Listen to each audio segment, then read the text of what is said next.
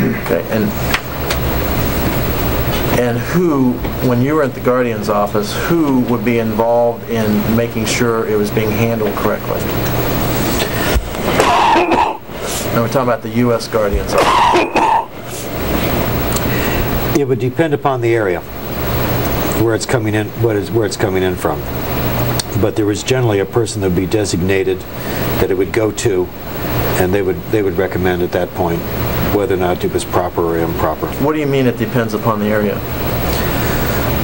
Well, for example, if it was a flap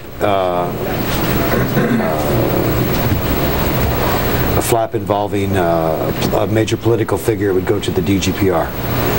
If it's it depends upon the size of it. You can just adjudicate the size of it, and you just learn who to pass it on to. It just becomes like a second nature. It's not a rote matter.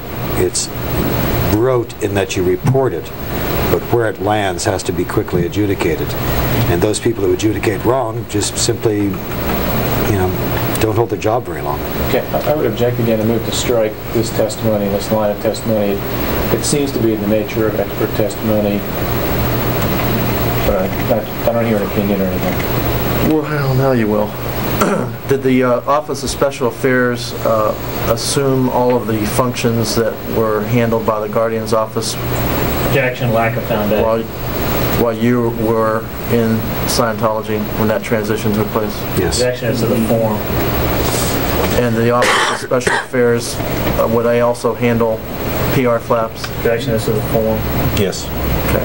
And are the members of the Office of Special Affairs, like the members of Guardian's office, all members of the Sea Org? Objection to the form. Let me rephrase that. I agree with him. Who were the members of the Guardian's office when you were in the Guardian's office? Excuse me? Names or? No. Did they belong to any? How was the Guardian's office staffed? With non-Sea Org personnel. Non-Sea Org? Yes. Okay. And what about the Office of Special Affairs? Staffed with Sea Org personnel. Why was there that change? Objection is to the form. That was part of the reorganization that was occurring when Mary Sue Hubbard went to jail, to bring it under one command channel. And that command channel was what? Sea Org Command. Now,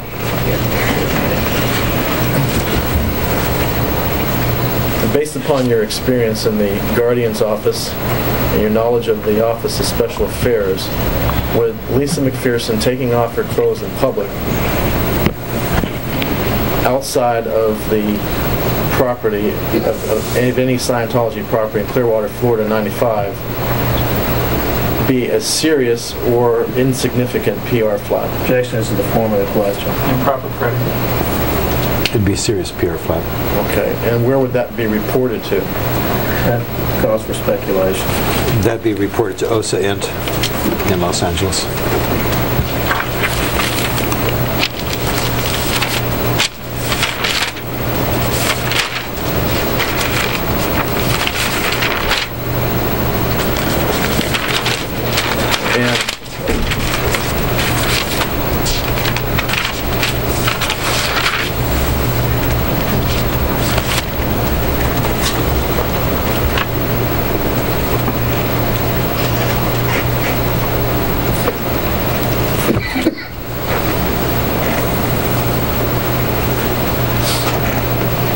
And when Mr. Kartazinski testified on page 42 of his October 98 interview with the State Attorney's Office that he reported what he had told the Clearwater Police about Lisa McPherson to OSA, the Office of Special Affairs, was he following the command lines of Scientology? Objection.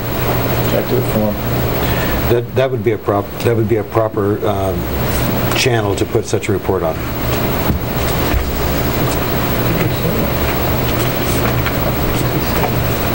And when Judy Goldsberry Weber of the MLO office gave a statement to the Pinellas County prosecutors on August 19th, 1997, that personnel from the Office of Special Affairs were in the emergency room when Lisa McPherson was in the emergency room at Morton Plant Hospital on November 18th, 1995. Does that indicate to you, as a former Scientologist, as to the significance of her PR flap? Objection is to the form. Yes. And what is that? Objection is to the form. Calls for speculation. That OSA had been notified and called in and sent somebody to be there on the ground to handle the situation. Now, based upon your prior experience in Scientology, would the OSA person in the emergency room be reporting to the local OSA office in Clearwater what was transpiring in reference to Lisa McPherson at that time? Objection is to form. Call for speculation. After the fact, and I assume they would be OSA personnel from the organization, so they would naturally go back and report, yes. Move to strike is speculation based on the answer.